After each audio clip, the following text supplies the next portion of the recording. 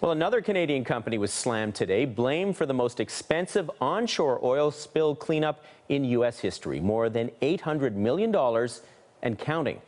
It happened 2 years ago near Marshall, Michigan. A cracked pipeline led to heavy crude dumping into the Kalamazoo River.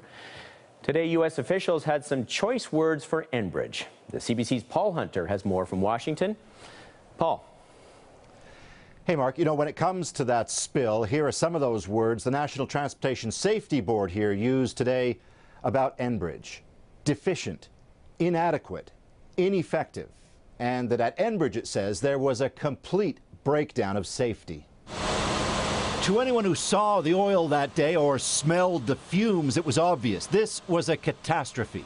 3 million liters of Alberta oil sands crude gushing into an otherwise pristine river in Michigan, the summer of 2010. All from this 2-meter crack in a corroded pipeline run by the Alberta energy giant Enbridge, which found itself in the crosshairs today in Washington as the U.S. National Transportation Safety Board released findings from its investigation into the disaster. When we were examining Enbridge's poor handling of their response to this rupture, you can't help but think about the Keystone cops. Why didn't they recognize what was happening and what took so long? The board underlined that when the pipeline ruptured, Enbridge waited fully 17 hours before shutting it down, despite multiple alarms. And investigators learned Enbridge had known of cracks in the line for 5 years, but failed to make repairs.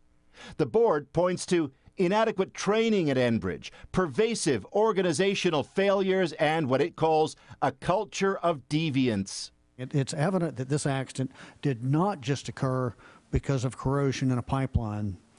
What this investigation has shown is that this accident was the result of corrosion throughout many vital safety aspects of the Enbridge organization. Though it also cites poor federal regulations as a factor, the board's focus today was that company from Alberta. None of its key findings were challenged by Enbridge. Its CEO came to the hearings today to watch, listen, and think.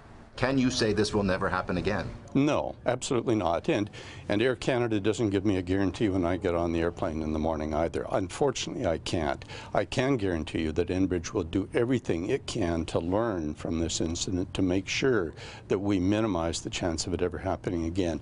But with mechanical equipment, I can't give a guarantee that it will never fail. The board itself acknowledges pipeline leaks may simply be a fact of life, but it says not this one, that this one didn't need to happen, that Enbridge could have prevented it, but didn't.